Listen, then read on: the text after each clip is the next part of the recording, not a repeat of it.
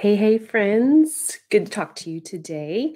This is the Well Weekly, I think episode 11, and I want to chat today about walking. Simply just walking has really transformed my health in 2023. And so I want to tell you how it has done that and then give you 5 simple tips for how you can start walking. I started walking outside for 45 minutes every single day on January 1st. And today is the 89th day of the year when I am recording this, and I have walked 88 out of 89 days this year. Now, when people come to me and ask for health and wellness advice, I add walking in for every single person. This is a recommendation. Walking outside is a recommendation for every single person that wants to improve their health and their wellness. So, as a reminder, I've got my Be Well wheel here, and walking has a positive impact on all 3 aspects of the Be Well wheel: our mindset, our physical body, as well as our spiritual wellness. It really checks all the boxes in all the areas. So I want to tell you how it's done that for me. Physically, walking for 45 minutes outside every day has been a huge help for me with losing a little bit of weight. I know for some it helps them maintain their weight. There is so much evidence and research out there about the more steps you have in a day, the better your overall health is going to be. I can tell you that my joints and my muscles feel so much better since I have started walking. I don't hold on to as much fluid, and with fluid retention and inflammation has gone down. I just feel better physically all the way around with walking every day.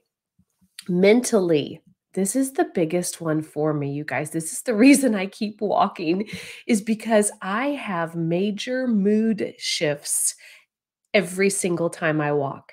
I can start my day groggy, maybe a little bit grouchy, a little bit irritable and stressed. And there comes a point about halfway through my walk where I'm like, oh, life isn't as bad as I thought it was before. There's significant mood shifts with walking. I can't explain it. I know it has to do with the endorphins and the fresh air, but something about that movement, being outside and experiencing the fresh air does wonders for our mood and for our stress. It is the best therapy, and it's free. Okay, the third thing, spiritually, walking has been a spiritual practice for me. It gives me an opportunity to pray, to spend time looking at nature and God's creation and to praise Him for that. I often listen to worship music, or I listen to sermons or podcasts. And so it has improved my spiritual life as well. So, as I said, walking checks all the boxes: physical, mental, and spiritual for me. Now, I know the biggest obstacle is time for walking, and we all say we don't have time. And I get that. I completely understand. But I'm going to tell you, you do have time. You do. Every single person has at least 20 minutes a day where they can go outside and walk. I don't care what age or stage, if you're working, if you're stay at home, every single person has 20 minutes in their day to walk outside. If it's cold, you bundle up. When I would wear a hat and gloves and a thick coat, often by the end of the walk, I'm shedding those things because I'm getting warm. If it's raining, well, most of the time I've learned when it says it's going to rain all day, it actually doesn't rain all day. And there's a window of time where it's not raining. You can get out there or use an umbrella or a raincoat. No excuses. This is a free exercise that God gave us that we all have time to do.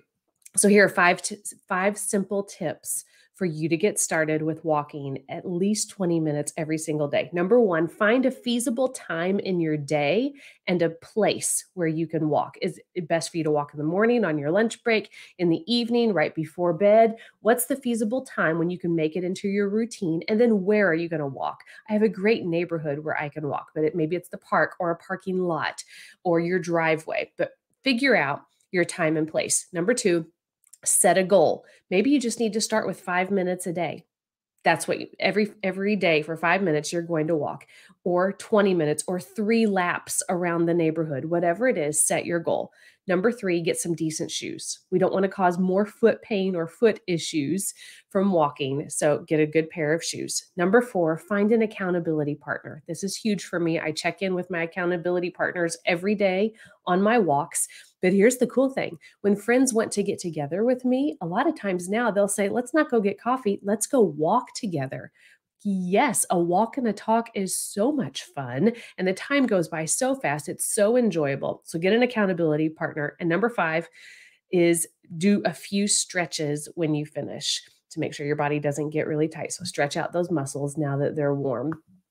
Okay, we can all do this, friends. Let's start walking more, enjoying the beauty of God's creation, letting it wash over our souls and help our emotions as well as our physical bodies. We can do it. No excuses. Okay. If you already love walking, tell me what you love about it.